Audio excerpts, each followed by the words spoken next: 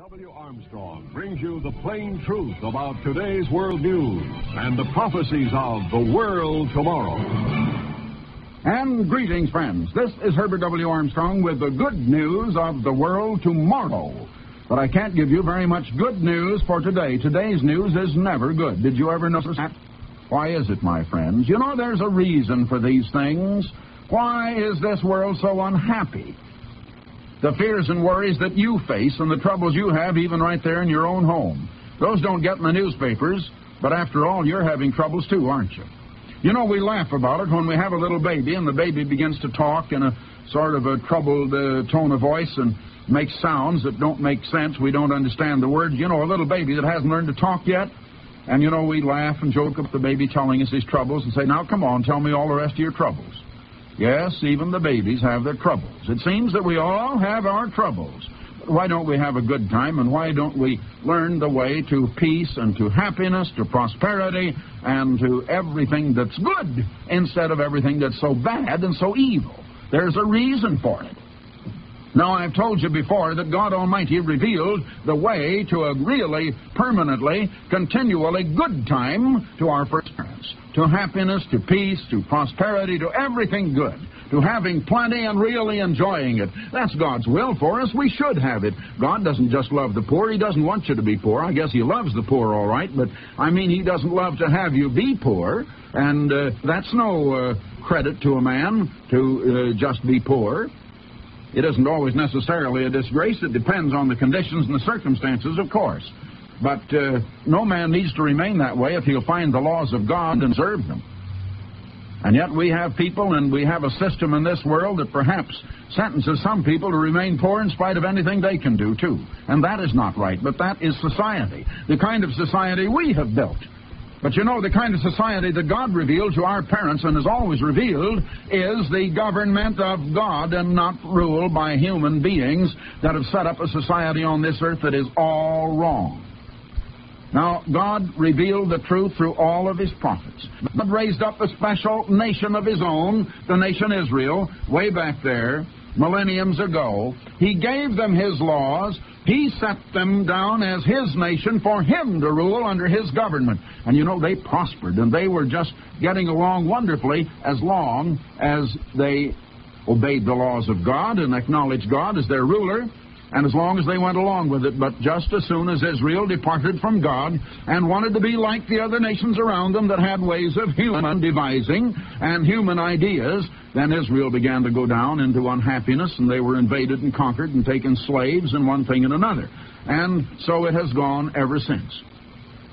God Almighty gave the Gentile nations, after the Gentile ruler that conquered the last of his two nations, Israel and Judah, when Judah was taken captive, He gave Nebuchadnezzar the full opportunity to know God. He revealed Himself to that great king who then ruled the world. And He showed him the blessings that could come to him and to his people if he would not only acknowledge God, but yield to Him and put himself under God's guidance, under God's government, and just be God's tool or instrument or agent in ruling the people, and let God be the real ruler. But Nebuchadnezzar wouldn't do that. He acknowledged God, but he wouldn't surrender to God or obey Him ever. And then his son, and then the next ruler, and as long as the Chaldean Empire lasted, God revealed Himself to them, usually through His prophet Daniel. But, well, they had to acknowledge God. They were forced to do that. God showed His power by miracles to show those rulers that if they would only yield to the government of God, the laws of God, the wisdom of God, and go to God to find the way of living, that everything could be peaceful and happy in their land. But they wouldn't. And so then God gave them over to, as you might say, believe a lie. And He gave them the mind in those Gentile nations, their leaders, the mind of animals, of wild animals, ferocious, invading, conquering, trying to tear up and destroy and make a meal off of everybody else. And they've been doing it ever since. And so we've had aggression and aggressors in the Gentile nations. That does not include the democracies of northwestern Europe, such as Holland and Denmark and Belgium and nations like that. They have never been aggressors. They've never invaded and tried to conquer other nations in that manner. Well, they've done a little colonizing, and so have the British, but in the sense of just trying to invade other great nations and conquer them to take their wealth away from them, they never did. Neither did the British, neither did the United States. Although, we will have to say, if we know history, that there have been plenty of injustices that we have perpetrated and committed. I don't know that we always treated the Indians correctly here in the United States, and the British have done a little bit of invading, in a sense, in their colonizing program and things of that sort, and they haven't always treated those that come under their jurisdiction and their government as they should have been treated. No, we're not living as we should live. Well, they stoned and killed the prophets that God sent.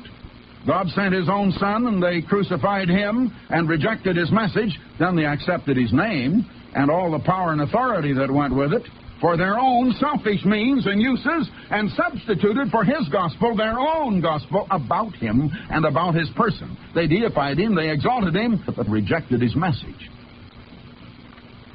And so the world is miserable and unhappy today. Now, the message of Jesus Christ, the true gospel, was the gospel of the right way to live. And the reason that Jesus Christ had to die for you and for me, my friends, is because we have lived the wrong way. Because we have violated the laws, the rule of God. And we haven't been happy. That's the whole reason. Now, you make the crucifixion of Christ and the blood of Christ have none effect as long as you reject the law of God and the way of God and think that this civilization is of God's making, and that we can live our own way or just any way we please and follow the customs and the traditions and the ways of man that are contrary to the laws of God. There's something in human nature that is resentful toward God and God's ways, that seems to think that God's law is harsh and stern and contrary to us.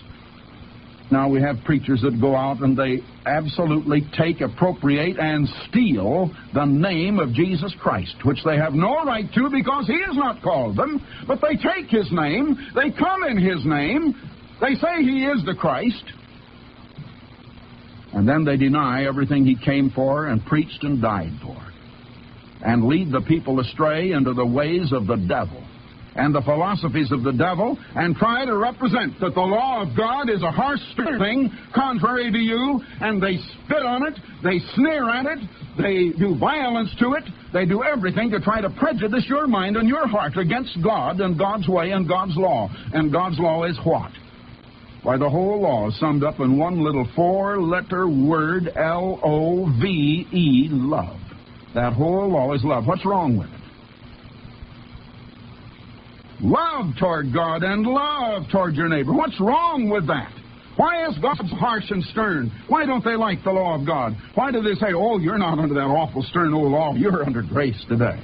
You do as you please. You follow humanity. You do like we preachers tell you. And be under grace. Are you listening to that siren song? When the blind lead the blind, you're all going to fall in the ditch. It's about time to wake up.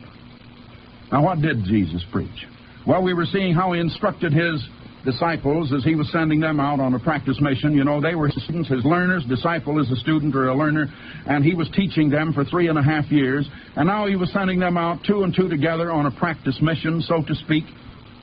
And he told them not to go to the Gentiles, nor even the Jews, but the lost sheep of the house of Israel. And the house of Israel was something altogether different from the house of Judah. Now, the Jewish people were of the house of Judah, but the house of Israel was a different nation altogether, and 4 whole books in your Bible are devoted to showing the differences between the kingdom of Israel and the kingdom of Judah. And the kingdom of Israel and the kingdom of Judah were constantly at war against each other. And the very first place that the word Jews is mentioned in your Bible is 2 Kings, 16th chapter and the 6th verse. And there you'll find that the king of Israel was allied with the king of Syria at war against the Jews. And they drove the Jews out of the town of Elath. That's the first place that the name Jew is mentioned. And Jews, or Israel, was at war against the Jews and driving the Jews out of a town. The ally of Israel was driving the Jews out of the town. So there, Israel and Judah are 2 nations that were at war against each other. Now, Jesus sent his disciples to the house of Israel. The lost sheep of the house of Israel, they were not Jews and never have been called Jews. And so he was telling them how to go and what to say. He said he sent them forth as sheep among wolves. He said that they would even be delivered up and tried before councils, but not to contemplate in advance what they would say. The Spirit of God would tell them how to answer and what to speak with great wisdom. And then he said, as we were seeing yesterday, that the servant is not above his master. And if they persecuted him, they would persecute his servants also.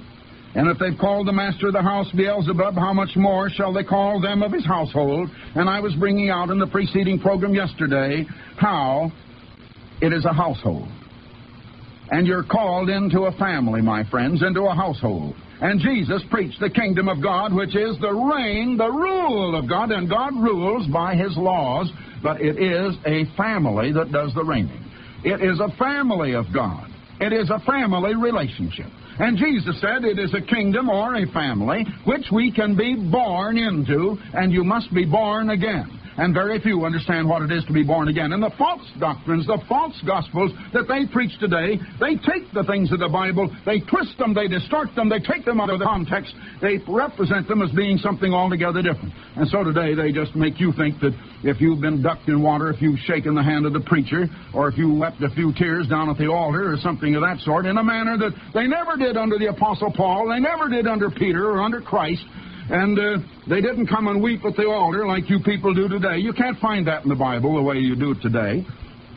But if you go through some of these motions that they give you, and some of them are pagan, incidentally, and you profess Christ, then they say you are and have already been born again.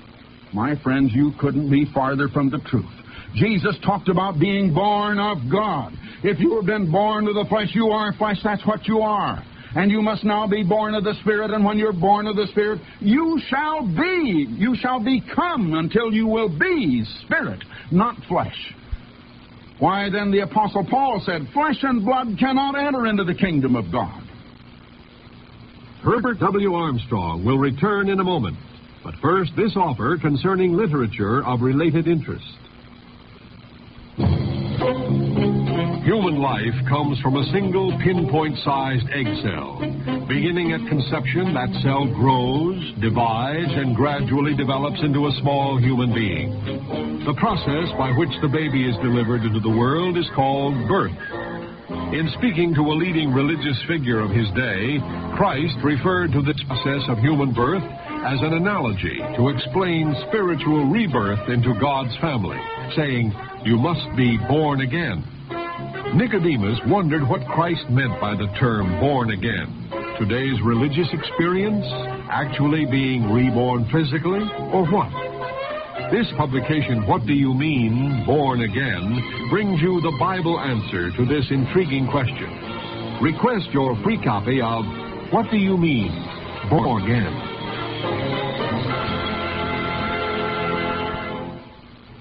Jesus said that a mortal human being cannot see the kingdom of God till he is born again. And Paul explained that you won't even be flesh and blood. There will be no blood circulating in your veins when you enter into the kingdom of God. But you will be as the angels of heaven, spirit. But you'll be even more than the angels of heaven. You will be above them. You will be divine. You will be of the very family of God. And the kingdom of God is that family grown great into a great kingdom, a great government. Now, it's a family relationship. Jesus spoke of his Father. That's a family relationship. God the Father is the head of the God family, the God kingdom. And here is the family relationship brought out. Now, the disciple is the student and learner. It's enough that he should be as his master and the servant as his Lord. If they have called the master of the house Beelzebub, how much more shall they call them of his household? Now, the Father has made him master of the house. But he even acknowledged the supremacy of his Father. And he said, my Father is greater than I.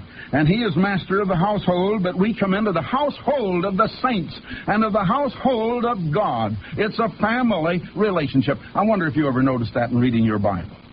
Oh, we read over the Bible, and the important things are just meaningless. We don't let them mean anything. We don't let them sink into our minds, because we've been so misled until all nations have been made drunk on the false wine of false pagan doctrines and philosophies and beliefs and customs and practices that all seem to blindly follow because they have Christian names tacked on to them. What a deception has ruined this world. and made it so unhappy that we read the kind of news we do in the newspapers and hear the kind you do on the newscasts. No happiness, nothing but everything that is wrong. Crashes, great destructions, physical violence, unhappiness, crookedness, dishonesty, and death. Pain and suffering. We don't need to be that way, my friends. We can be happy. God gave us the way to happiness. Jesus came preaching it. Now listen to it. He said, "Fear them not, therefore, for there is nothing covered that shall not be revealed, and hid that shall not be known." I mentioned that you may have a skeleton in the closet, so to speak. In other words, things that you have done, you think nobody knows it but yourself. Your children don't know it, or your parents, as the case may be. You think your husband or your wife doesn't, but your brother or sister or anybody. You're keeping that a secret. Nobody knows that but you. Listen. There is nothing covered that shall not be revealed. That's going to be revealed, and other people are going to see it. And nothing is hid that shall not be known. Unless, there is an unless, incidentally, unless you have it covered by the blood of Jesus Christ, and the blood of Jesus Christ will not cover it unless or until you repent. And repent means to turn around and go the other way. Repent of your way. Repent of the way of man and of humanity and the customs of civilization, and turn to the ways of God and search the Bible diligently to find them and live by every word of God. I don't tell you to live by what I say. I just want to say things to induce you to open your Bible and see it there, and I tell you to live by what you see in plain language in your own Bible. You can't go wrong doing that. How can I mislead you when I tell you to do that? But I tell you, there are many false prophets in the world today, and you need to beware. Now, Jesus said, "What I tell you in the darkness, speak ye in the light.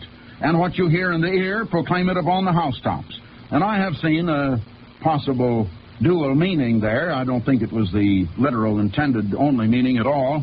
But in these days of radio and TV, we proclaim things in a certain small room, and they come out and are actually proclaimed to you on the housetops on an aerial that comes down into the TV set or your radio. Now, of course, we have built-in antennas on the radio sets today, so that you don't all have them up on the housetop. They used to be all on the housetop, and many are yet. If you want a really good one, that's where it will be. "And be not afraid of them," now listen to this, "be not afraid of them which kill the body, but are not able to kill the soul." Now listen, my friends, does that mean that the soul is immortal and can't be killed? A lot of people read that far and they don't read the rest, and they say, "There, you see, the soul is immortal. And we are just the immortal soul that is in a body of flesh." That's what a lot of people believe. But did you read the rest of it? There's just a colon after that. That's 2 dots. That's not the end of the sentence. Now, 1 dot would be the end of a sentence, but not necessarily even the end of the thought. But that's not even the end of the sentence. "Be not afraid of them that kill the body, but are not able to kill the soul, but rather fear him." Who are you to fear? "Him that is able to destroy both soul and body in," it says hell, but should be Gehenna. The original Greek word was Gehenna, and hell is not a correct English translation at all. But I want you to notice first, "Rather fear him which is able to destroy both soul and body." So the soul is something that can be destroyed. Now, a lot of people stop after that first colon, and they say, "Be not afraid of him that can kill the body and can't kill the soul." And because some men can't kill the soul, they decide that the soul could be destroyed and is indestructible and is therefore immortal. Why, the very next breath of the same sentence refutes that and shows that the soul can be destroyed. "Rather fear him which is able to destroy both soul and body." So the soul can be destroyed. That's in your Bible. That's in Genesis, the 10th chapter, and the 28th verse. Will you turn to it and read it? Genesis 10:28. If you don't read it, my friends, it's your own fault. It's a witness against you. I've given it to you. Am I a false prophet because I give you the truth? In this age of deception and delusion, and when everybody has been fooled and deceived and had the wool pulled over their eyes, of course you're honest. Of course you're sincere. A deceived person always is. If you knew you were wrong, you wouldn't be deceived. And most of you don't know it. Well, there it is. Will you see it with your own eyes? Will you believe what God says to you in His own Word with your own eyes? Rather, fear him which is able to destroy both soul and body in, you have it, hell, but now if you have a Bible with a marginal references, you'll find a little letter there, and you'll find that the Greek word is Gehenna, and Jesus was speaking of Gehenna fire. Now, people say to me, well, aren't people to be destroyed in a hell fire? Well, I wouldn't use the word hell. Actually, that's a mistranslation altogether. But they are to be destroyed in a lake of fire. That's described back over in the 20th chapter of Revelation. And it's also described by Peter. And this whole earth is finally going to be a molten mass. The elements, all of the solid elements, that is, are to melt with fervent heat. And it's going to be a vast lake of fire. The whole earth finally will be. And it is going to consume and destroy all souls. Now, the word soul was first used in the Bible back in the very first chapter of Genesis, and the first place that the word soul was used, it comes from the Hebrew word nephesh, and the first place that it is used in the Bible, let me see, I believe it's this 20th verse here. I think it's the 20th verse, the very first chapter of the Bible, and God said, let the waters bring forth abundantly the moving nephesh. Now, I'm giving you the Hebrew word nephesh, the moving nephesh that have life, and the fowl that may fly above the earth in the open firmament. And God created, verse 21, great whales, or as the margin will give you, great sea monsters, and every living nephesh that moveth, which the waters brought forth abundantly after their kind, and every winged fowl after his kind. And God saw that it was good, and God blessed them, saying, be fruitful and multiply, and fill the waters of the seas. Now, those are not human beings. They are the kind of animal life that swim in the seas and live in the waters. And twice they are called nephesh. Now, verse 24, and God said, let the earth bring forth the living nephesh after his kind, cattle and creeping things, and the beast of the earth after his kind, and it was so, and they are called nephesh. Now you turn over to the 2nd chapter of Genesis, and the 7th verse, and here we read, and the eternal God formed man of the dust of the ground, and breathed into his nostrils the breath of life, just as he had breathed the breath of life into the nostrils of animals, and man became a living nephesh. Now, as Moses wrote that in the Hebrew language. You're not reading the language that Moses wrote. God inspired the word nephesh. The word that God inspired was in the Hebrew language. He inspired Moses to write it. He didn't inspire the men that translated it. He couldn't have, because they disagree. And if God inspired all these translations, then how come that they disagree and some translate the Bible one way and some another? There are differences in translations. Now, the differences are very slight, and it doesn't mean, I don't mean to upset your confidence in the Bible at all, but there is no one translation that is 100% correct. I think that all of them are substantially correct. I would say that, well, I don't believe I know of a translation that is a well-known, much publicized translation of the Bible that isn't better than 99% correct. Or perhaps 99/100% even. The errors are comparatively small, but there are errors of human devising, and one translation will have it one way in one place, and in certain places another will have it a different way.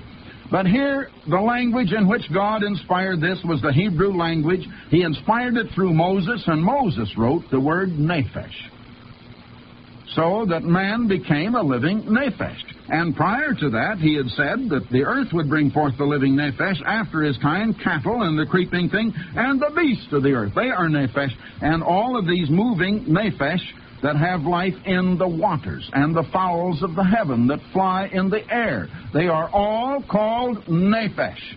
And man became, not that man has an immortal soul, but man became a living nephesh. Now, what does the word nephesh mean? It's a Hebrew word, and it means the life of animals, or animal life, I should say. And it is the kind of life that comes by the breath of air oxidizing the circulation of blood in your veins. And it applies only to animals that have their life by the blood, which must be oxidized by the breath of air. Now, that is a nephesh, or a soul. And now here, Jesus said to fear him that is able to destroy the soul, or the nephesh, and the body in Gehenna fire. The soul, then, is something that will burn up in fire. Now, spirit can't burn up in fire. Fire has no effect whatsoever on spirit. Because what is fire, my friends? It's a chemistry matter. Fire is combustion. It is a uniting of the oxygen in the air with a product being consumed, and it is a rapid chemical action that creates very great energy. It causes heat, and it changes the composition of whatever is, as we say, being burned. In other words, the air, the oxygen in the air unites with this product in rapid fire chemical action that generates heat and energy. Part of it goes up in gas, part is smoke, and the rest is ashes. And you know, it is said that of the wicked people that are not converted, they shall, after they burn in Gehenna fire, after the nephesh is destroyed, they shall be ashes under the soles of our feet. That's what God reveals in your Bible. Will you read it? Now then he continues, are not 2 sparrows sold for a farthing, and not one of them shall fall to the ground without your Father? But the very hairs of your head are numbered. Fear not, therefore, you are of more value than many sparrows. Every one, therefore, who shall confess me before men, him will I also confess before my Father which is in heaven. But whosoever shall deny me before men, him will I also deny before my Father which is heaven. You know how you can deny the Lord Jesus Christ. You can deny him in works being abominable. It's Titus 1:16. I want you to read that and see how you can deny the Lord Jesus Christ. Here I have it. They profess that they know God. Here are the ones that worship Christ, accept his name. They profess that they know God, but in works they deny him, being abominable and disobedient unto every good work, reprobate, and that is those that believe the preacher that tell you there are no works to salvation. Will you get your eyes open and believe the truth? Because of the importance of this subject and other related topics, we are pleased to offer the following free literature. There's a time to be born, a time of youth with its lessons to be learned and its carefree moments, a time to raise a family, to watch your children grow and teach them of life, a time for work, for productivity, and doing your part for mankind. There's a time to grow old and enjoy your grandchildren. And there's a time for death, at the end of a full, exciting life. Then what? Heaven? Hell? Reincarnation? What is the answer to this question that has long bothered man? You need to know. Read this free booklet, What is the Reward of the Saved? Answers this question in a unique and surprising manner. The Bible nowhere promises what you've always assumed. Be sure to read this informative booklet, What is the Reward of the Saved?